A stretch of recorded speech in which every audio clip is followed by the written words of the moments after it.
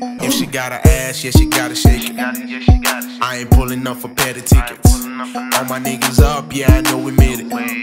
To fuck with us, cause the chain slinging. I ain't selling drugs, but you know I got it. Roll it up fatter than you got it. I don't like the fact that you're sure they like me. But if she want it, she can sit up on it. I see if she got a Father Lord, look at the sun just laying on that shit. That shit. You someone fuck around. If I own this shit, someone come and spill some juice, I don't beat the fuck out your mother. It's King Demi and his mother.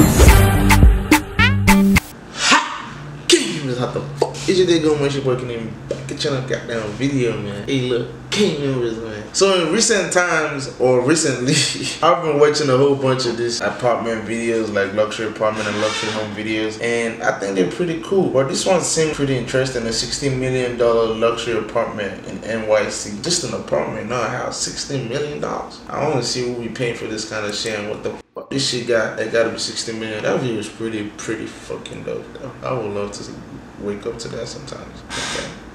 That's what it is, everyone. This is the living room in a $16 million penthouse apartment on the 57th floor of Madison Square Park Tower, with unquestionably the most stunning views in all of New York City. Damn, my name is Eric Connor, and I'm going to take you on a tour of this one-of-a-kind luxury apartment in New York City. Hey. Let's go. Back. Welcome to Penthouse 57A in Madison Square Park Tower. Today I'm doing a walkthrough with Anthony Barillo, who's one of the top real estate agents in the city. And it's definitely one of the more luxurious spots that we've seen in this series, where I show you crazy New York City apartments that none of us can afford. The apartment is 4,655 square feet, with 4 bedrooms, 4.5 bathrooms, floor-to-ceiling windows with approximate 10-foot loft ceilings, asking $16 million. Damn, that's the so right off the elevator, you'll notice that this penthouse takes up the entire 57th floor of the building, and it can only be accessed via your private elevator key card. Now walking into the apartment through the main entrance hallway, you'll enter the first part of the great room. The current staging has this corner of the great room set up as the dining area, with an impressive St. James solid Appalachian white oak table. Look at the chairs. That is dope. Like the curtain is fucking incredible. Yo, that's sick. With seating for 10 filling up the entire space. This just feels like luxury velvet chairs at your dining room table with that view.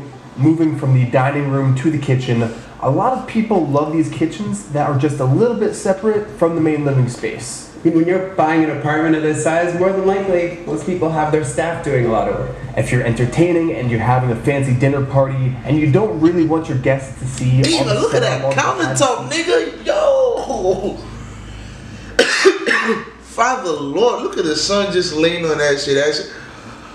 You someone fuck around. If I own this shit, someone come and spill some juice, I don't beat the fuck out your mother. Of the cooking, the food in the kitchen. You have your custom brass pocket door handle. Comes right out. Close this all off. In an apartment like this, you need an oversized Sub-Zero integrated refrigerator and freezer. The kitchen, it has custom designed cabinetry, polished mercury black marble on the island, a 6-burner Miele gas cooktop, and even an integrated wine refrigerator. You wash your dishes, you look out your window, and you see the World Trade Center from your kitchen. Not a bad view to do dishes. This is the first place we've seen where the kitchen is fully separate from the rest of the apartment, because like you said, more than likely, if you're paying $16 million, you're gonna have a staff for cooking, for cleaning. Talking about cleaning, you actually have your laundry room right here, which is also serving as our makeshift production gear storage, but you have a full washer, dryer, deep soaking sink, tons of pantry cabinet storage, the works. Alright, now on to one of the main selling points of this apartment in the grand living space, with unquestionably the best views in New York.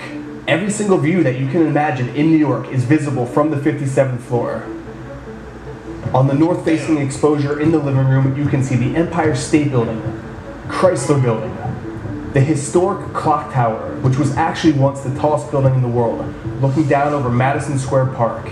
You can see all the new developments uptown on Billionaires Row, 432 Park Avenue, To the northwest, you can see the Midtown area and Times Square with the H&M Tower. Looking right down below us, 23rd Street. And if you look closely enough, you can actually see people on the observation deck of the Empire State Building.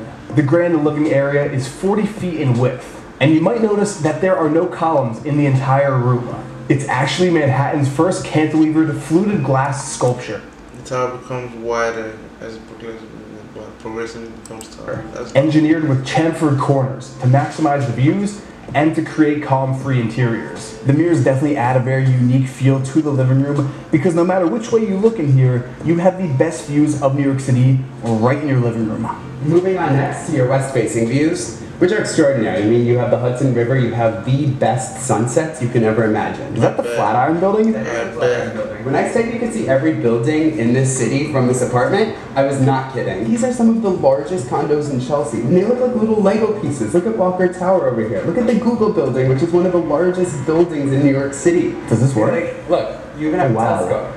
What do you want to see in New York? You can see anything from here. I can actually see into my apartment window from here.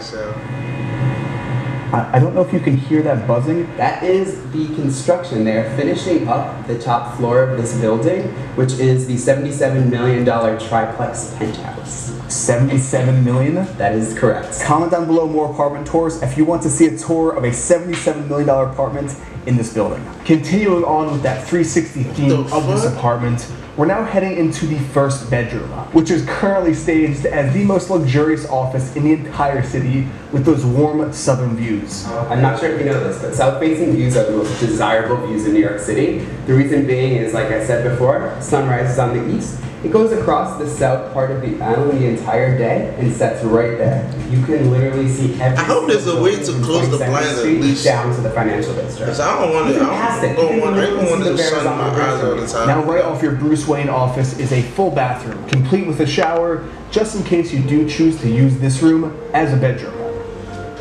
Now we're heading down the hallway to the bedroom quarters of this apartment, to the first bedroom, which is technically the guest bedroom. The guest bedroom has a full bathroom, it's got a very clean layout, king-size bed, and this cool giant hand chair that's been carved out of a piece of solid wood. Heading further down the living quarters wing, we have the third bedroom, which is currently staged as the kids' room. And what kid doesn't need pristine views of the Empire State Building from their bedroom window? Right across the hall from the kids' room, you've got the parents' room and the master living suite area.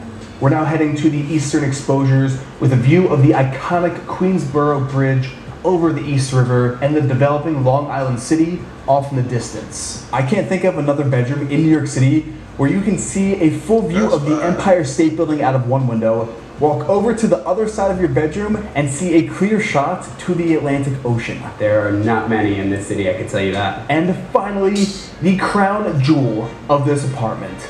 I think this has to be the nicest soaking tub in Manhattan. This master bathroom has white marble floors throughout the entire space. The floors are radiant heat for those cold New York City winter mornings. There's dual porcelain sinks, and of course, a separate, oversized shower with a perfect view of One World Trade Center as you are scrubbing down.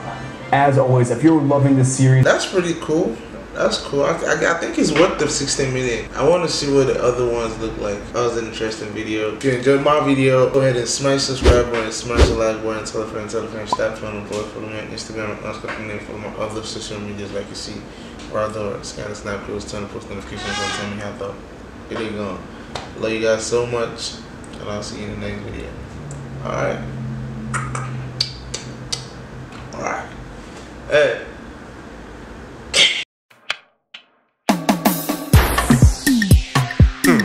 I think I drank too much. I think I like that. I think I drink too much. I think I drink too much. I think I drink too much. I think I drink too much. Will you roll me a blunt so I can't cool off?